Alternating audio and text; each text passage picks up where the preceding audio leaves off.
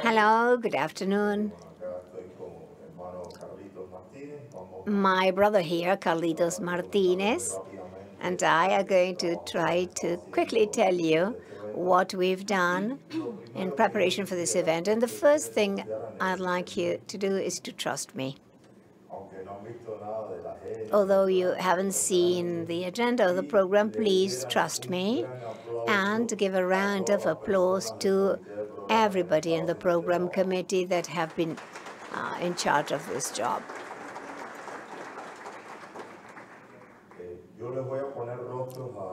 Let me put some faces to these people so that you may know who anonymously, who have been working anonymously to put this agenda together.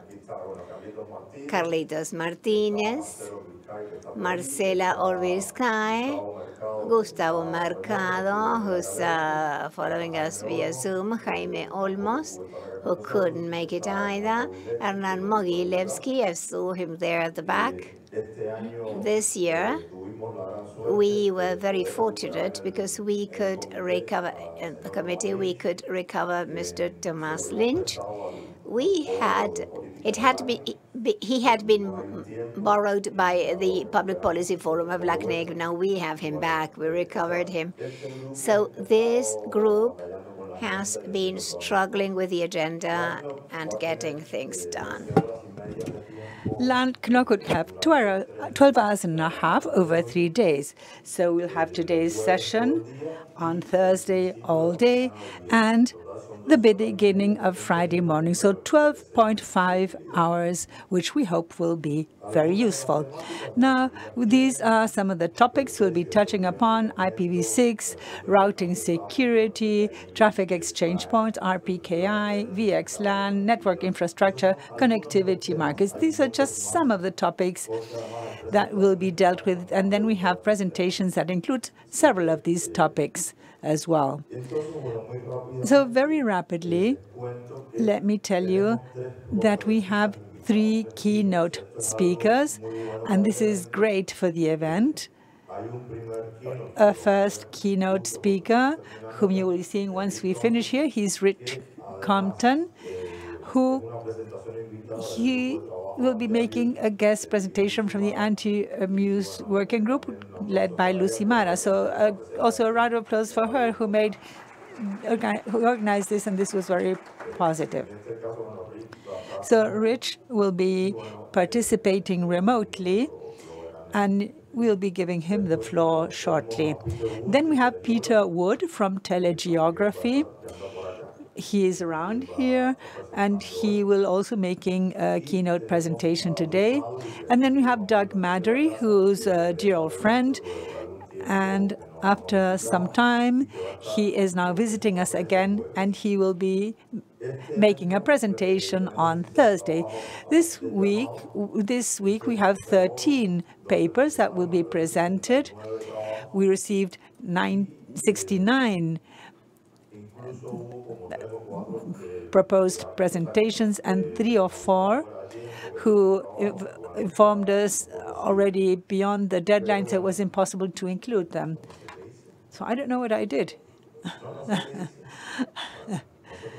Okay, don't worry about what I did. Okay, so we're going to have those 16 presentations today. In addition to that, we will have a panel on blocking. This will be an interesting panel, and it will be coordinated by ISOC and people from LACNIC. This is a very interesting panel. This is a topic we have discussed in the list already, and for the first time, we'll be discussing this during the event. And then there is a tutorial which will be presented by our friends from nic.br. This will be on Thursday.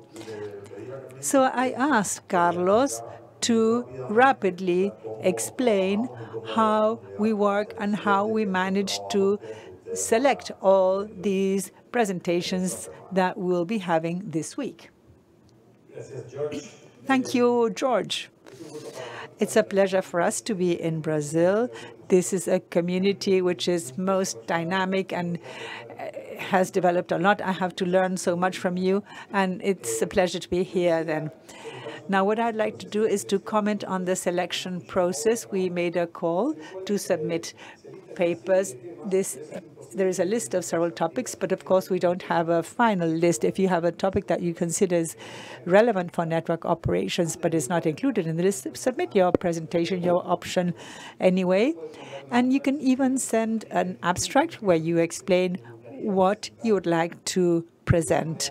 So that allows us to give you feedback as to where we think that might be approved or not. One of the things that I think is a symptom of the growth of this community is that this call has become increasingly competitive. From 69 submissions, we had to select 16. This doesn't mean that the others are not good. They're very good things. But the point is that we have time constraints and we have to select. So this makes us all grow as a community.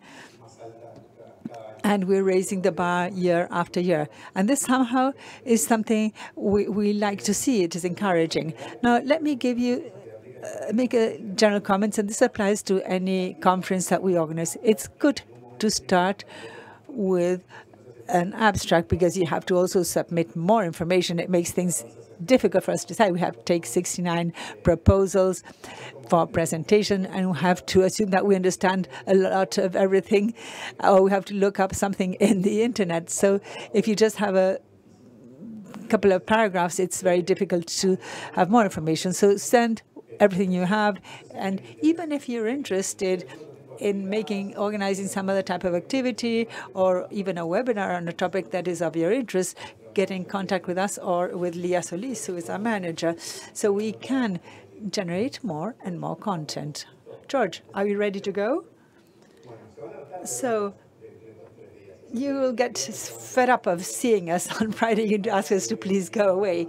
So we now invite Thomas Lynch to come up and to chair this section of LACNOG's meeting. So a big round of applause for Carlos and Jorge.